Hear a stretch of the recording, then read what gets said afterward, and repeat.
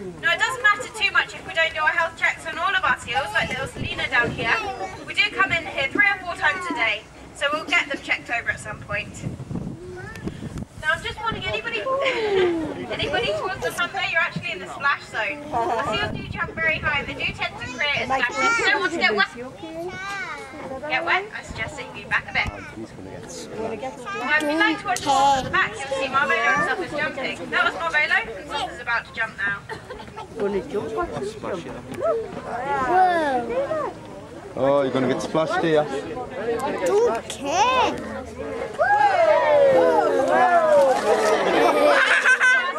Really good job. This is because they've got very bodies. Not propel them through the water.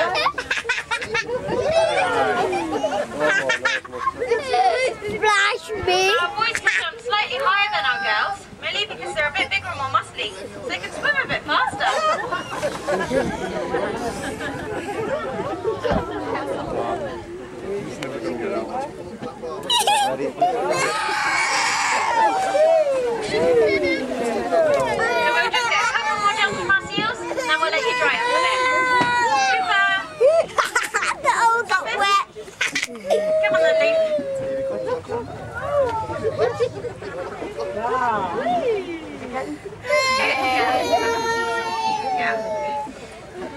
Now we've been training our seals for a really long time. We train them to have very, very good manners. So if you'd like to give our seals a wave hello, they might even give you a wave hello back. Did you want to give them a wave? Wave to them, kid. Actually,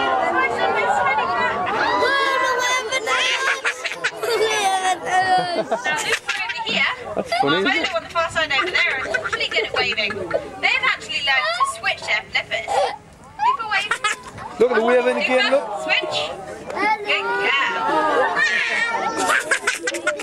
Now just like us, our seals like to be silly every now and then. And they love to have a bit of a dance. Have a dance. Good boy, Sopha. Good girl.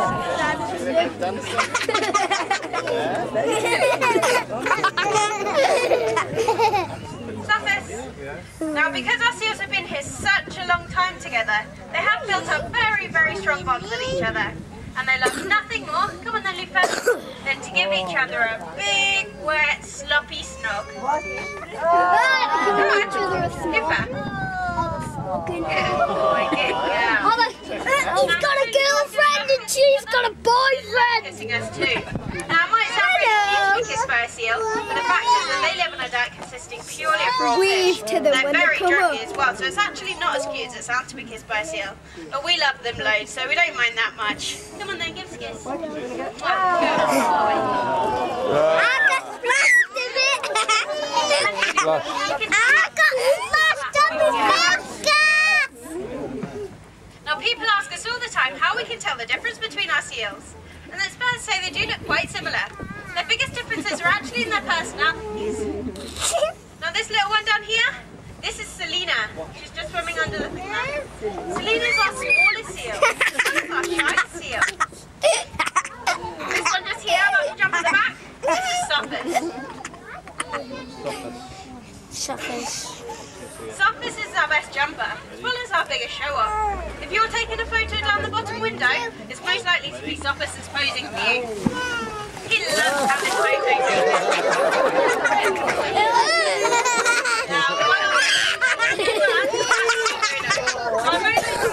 As well as our greediest seal.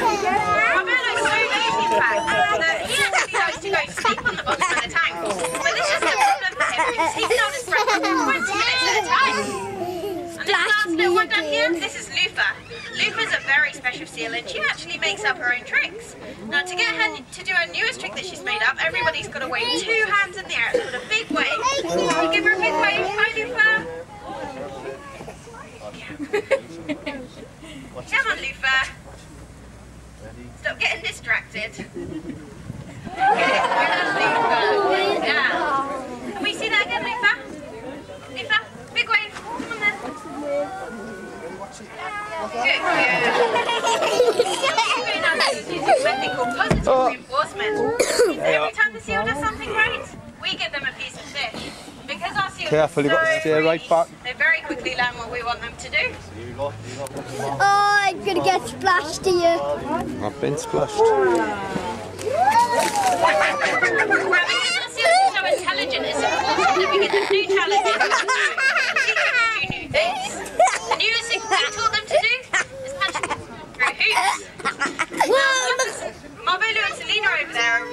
with doing this.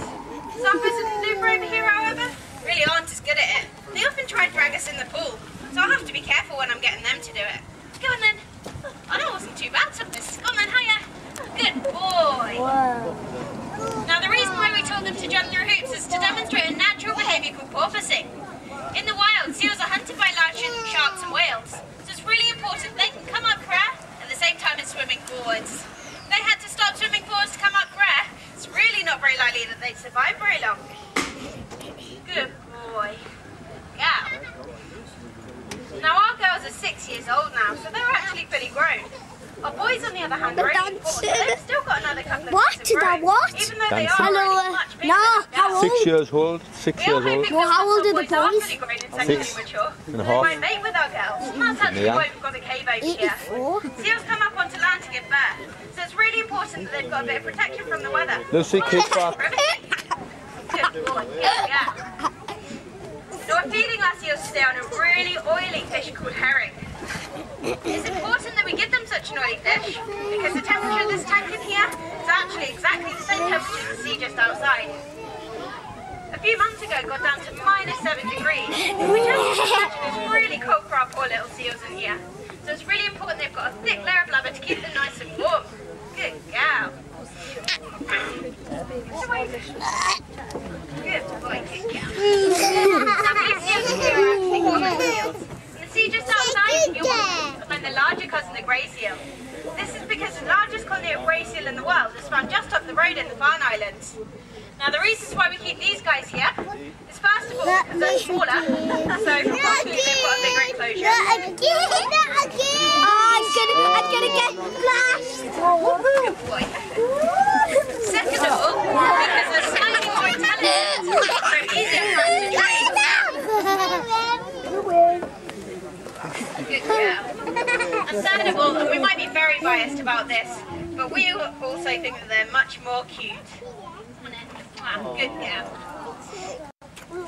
Now as we're coming towards the end of our feed, it's really important that we finish all of our seals' feeds at the same time. These guys might be the best of friends, but this won't stop them from stealing each other's fish, which is why those two seals are just waiting for mine two to catch up. Good girl, Lupa. Switch. Lupa. Concentrate. Lupa. Lupa, wave. No, I don't think she wants any more fish. That was a big wave, silly. Okay, so at the end of the feed, we'll ask each seal to do one last thing. We'll tell them it's their last fish and put their sign in the bucket, and that's how they know it's the end of their feed. So for Selina's last fish over there, did you want to give her a wave goodbye and shout bye? Bye! Good girl, Selina. Last fish. Bye. And for Lufa's last fish over here, this one down here, did you want to give her a big wave goodbye? That's 2 hands in the air for Lufa. Bye, Lufa. Come on, Lufa, big wave. Good girl, Lufa. Don't think she even wants a fish. Lufa. Okay, and would anybody like one last big jump from our boys? Well, that was rubbish. I said, would anybody like one last big jump? That's better. Go on then, Sophus. Oh, it's a big splash.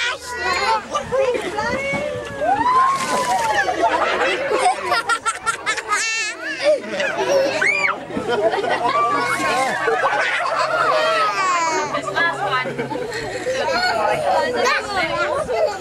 Well, that's the end of our seal beating now. Can we please get a big round of applause for our seals? They worked really hard for us today. We're all coming out now, so if you've got any questions about the seals or anything at all in the aquarium, please feel free to ask. If not, thank you very much for watching. Look, there's a shark. You can't reach. Oh. Come here, I'll show you. Here. Can you now? There's a big shark up there. You know, I think I've been dealing with this. Pressing the wrong button and thinking it's on record, it's been on pause. Oh, so that means... Because I thought the green was the recorder. Yeah. Oh, yeah, there it's there. Look at the size of that shark. There it is. You see? Mind Oliver. It's a mum shot. Oh, maybe the little. Let's see your one. No, the other one. Yeah, about two. I'll go positive. She get wasted. That's massive, that. No, it's the baby one. I bet you wouldn't say that if it bit your nose off.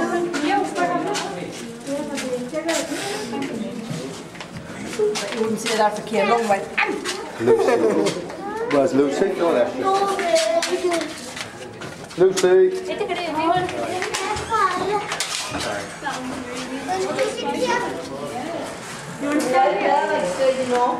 Lucy. Where to where we want to be? Oh. Yeah, Lucy, this way.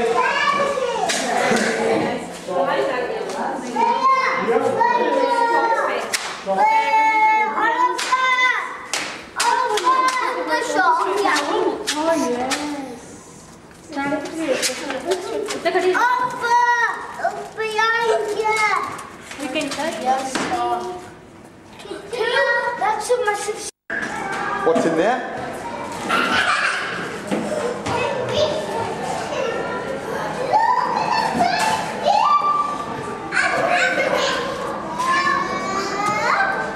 Look at these funny ones, look, they're like big spiders, aren't they, in there, look? They're the big long legs. You see them? Look, they've all got long legs, haven't they? Come on, wait for us, Kelly. This way, no, go this way.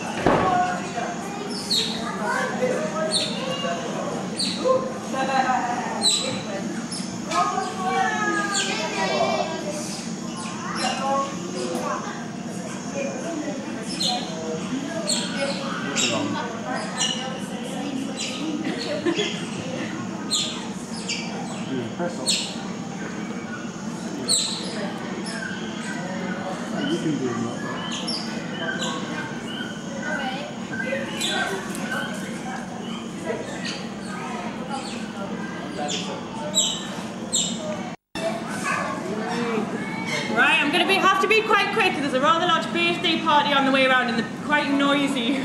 Well, good afternoon everyone, my name's Lauren. I'll tell you a little bit about our otters here. Now you've probably guessed we've got 3 otters in this enclosure and their names are Bert, Splash and Gizmo. So they're all boys, they're all brothers and they're actually born here at this aquarium 5 years ago. So they are fully grown now, they're probably like the equivalent of teenagers. So at the minute they're having their favourite food, which is mice. They quite enjoy rats as well. I know it's quite disgusting, but it's what they naturally eat in the wild. We like to feed these otters plenty of food. You wouldn't have thought of the way they were going on before, but this is actually the 4th time they've been fed today. And they will eat just about anything. They're very greedy animals. We like to feed them lots of different types of meat, like chicken, liver. On the birthdays, might be lucky enough and get a nice juicy steak as well. We don't actually like to feed these otters too much fish, as this can make them ill. It can give them something called kidney stones. So they only get certain species of fish, very rarely as a bit of a treat. You ready for seconds? And I've also got a few peanuts here to give them. You ready for them? So So these otters are called short-clawed Asian otters. So you wouldn't find them in our country. They come from Southeast Asia, in countries like China, Thailand and Malaysia, that sort of area. Now you might notice that the otters smell a little bit. Does anyone reckon the smell? Just a bit? I'm quite used to it now. The reason why they smell is because they're very territorial. So every day they'll go around setting off this enclosure to make it smell like this. And they do it to warn other animals not to trespass in their area. Just a bit of a warning, it's how they communicate as well.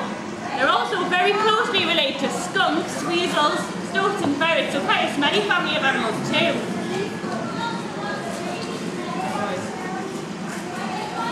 Now you might have noticed our otters swimming around a bit before, showing off maybe. These guys, in the wild, you'll find them in wetland areas like bogs, swamps, marshes, that sort of thing. If you have a look really closely, you might be able to see that they've got webbed feet, and this is how they swim and propel themselves through the water. They also have quite a thick tail, and it means that they can steer them in certain directions. They're also very good at holding their breath, usually for about 5 to 6 minutes at a time, and they've got very long whiskers so they can sense any movement around them. So that's just a little introduction to our otters. Thank you very much for your patience there. My name's Lion. If you've got any questions about these guys or anything in the aquarium,